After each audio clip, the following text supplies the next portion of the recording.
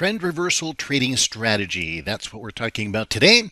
In fact, I did a video on this same topic already, and so we're going to do a 5-part series.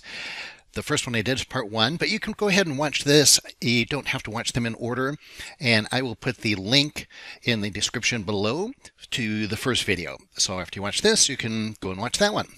All right, so the issue is, the question that we're addressing is, when you get a trend, we'll just use an uptrend for our example today, how do you know when in the normal ebb and flow that when the market comes back down against that trend, whether it's going to come down a lot and you get a trend reversal, or if it's just going to be a short retrace and then a trend continuation, where you might do a trend retracement trade and trade in the direction of the trend.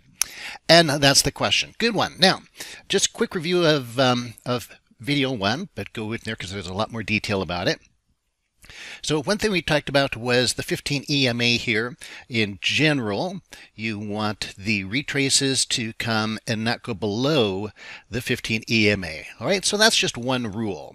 And there's several different things, namely 5, that we're going to put together to actually help us to determine whether it's a trend reversal or just a trend retracement. So the first one was 15 EMA. But as you can see, there's sometimes it does break below the 15 EMA, so that alone is not enough. So what we need to do is to create waves. Now, you may be familiar with Elliott waves, and the purpose of waves, whether they're Elliott waves or anything else, is really to let you know how early or late you are in a trend. We've all heard the slogan, the trend is your friend until the end. And the meaning of that is that early in a new trend, you have a higher chance that the trend will continue. And after a trend's been going on for a while, then it's less likely to continue. So the trend is your friend until the end, really translated, means it's a higher probability to trade early in a new trend than a late. In fact, during a late extended trend, we would then look for reversals. All right, so that's one thing. Now, the question is, okay, what kind of tool can we use for this? So let me actually go in here and pull up my indicators, and I'll show you what I got. So this is something that anybody can do. Most trading platforms have the zigzag indicator. So what I've done is I've added the zigzag indicator, and there's some different variables that you can set up here. So this is what I like to use here. Well, first of all, deviation type. So for NinjaTrader, this is NinjaTrader 8. They give you 2 options, either percent or points. I prefer percent. This way it's more universal across all markets, because different markets have different increments in price, and so points is going to not be a template that you can use across all markets. Percent is. It's the percent retrace. So that's the first thing I recommend. Now, deviation value. This is where you got to play around with it a little bit. So, and let me pull this over here. So I've got 3. I like 3. Pretty good. Right now, if I make this, let's say 1, look what happens here. Let me get this out of the way as much as possible. There we go. Okay, so if I just click apply, watch how it changes. Whoa, now we've got all kinds of little ups and downs, very noisy. So that's not good. That's not good. If you get too noisy like this, lots of highs, lots of lows, lots of highs, lots of lows, then that's not going to help you. So we just eyeball that, and then we take it to 2. Okay, apply. A little better, a little better. 3. And we're taking some of that noise out, because when we talk about waves in a trend, we want, some big movements. Higher highs, higher lows is the main concept here. And so you don't want to measure every little, movement in the market. So that's pretty good. Now, what if we went to 10? All right, let's see what that looks like. So if you bring up 10 and you apply it, it's like, whoa, okay, now it's just a straight line all the way up there, and let me get this out of there. So yeah, that's measuring too many bars, and that's all considered, one trend. So anyway, you could play around with it. Generally, like I would say, I would start with 3%. and then decide what you like, what fits you, your style of trading, your risk reward ratios, all that kind of stuff. Oh, and I also do check here, NinjaTrader has this option called use high and low. So it is using, in other words, it's marking the high and the lows of the bars, where if I uncheck that, then it's going to measure the highs and the lows from the real bodies. See that? So you can play around with that too if you prefer that. That's great. But again, look, it's just that's one swing high, swing low, swing high, swing low, swing high. That's too long for exactly what we're going to talk about. So I like this. You use whatever you want.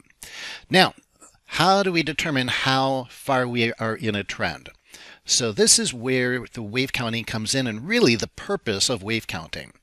So down here we go 1, 2, 3, 4, 5. So lower low, lower high. Actually, it's just lower high first, and then lower low, lower high, lower low. So you could count these as 1, 2, 3, and that's a 5-wave pattern down. Then 1, 2, 3, 4, 5. So when I said 3, I'm talking about 3 lows.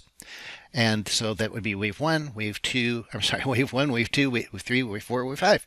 So lower lows, lower highs. And that's pretty average. That's pretty normal in a normally moving market. Now, here's the thing. Elliott wave, I'm not against Elliott wave. I used to trade Elliott wave. But it's very, subjective. There's the old joke, if you ask 12 Elliott wave traders what the wave count is on any chart, you'll get 13 different answers. So that's an old joke. But I've got a friend who trades Elliott wave, and he does real well. I've had software that I've tried that automatically plots Elliott waves on your charts. It was not too bad. It's actually a pretty decent tool. I don't use it anymore, but I don't like the concept of taking a principle and forcing it on the market. Coming up with an idea or a theory and forcing it on the market. I like to trade what the market is doing and not a theory. So that's my first philosophical reason for not using Elliott wave. And of course, they are rather subjective because they just say, well, every trend has 5 waves. And so they'll measure 5 waves, but then when it goes further in the trend, then they actually change all the numbers in the wave counts until it fits their theory of 5. Every trend's got to have 5 waves, and if it doesn't, well, then they change the numbers, so it does. No, I just want to look at the market and what the market's doing me, what it's telling me.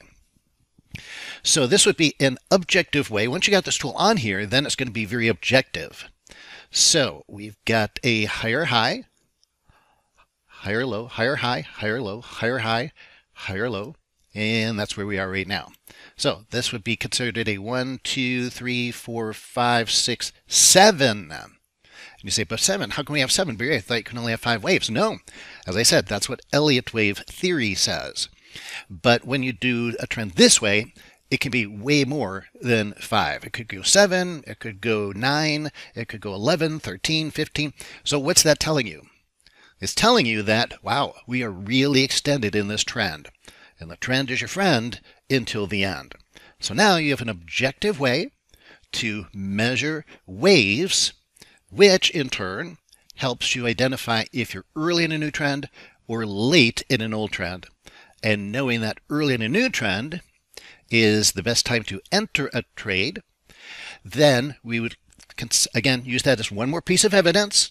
Doesn't give you everything that you need, but again, use the 15 EMA along with this, and then look for your wave counts. How early or late are we in the trend? And if we're early in the new trend, holding the 15 EMA. So for example, let me look. We're above the 15 EMA here. We're above it here. We're on it here. The real bodies are above it here. Real bodies are at it or above it here. Above it or here. Now, here we break down below it, but our trend is still in place. Okay, so that's why the 15 EMA is not trustworthy just by itself. Now, I do have another tool that will help you very much, and that is my cycle indicator tool, which identifies swing highs and swing lows.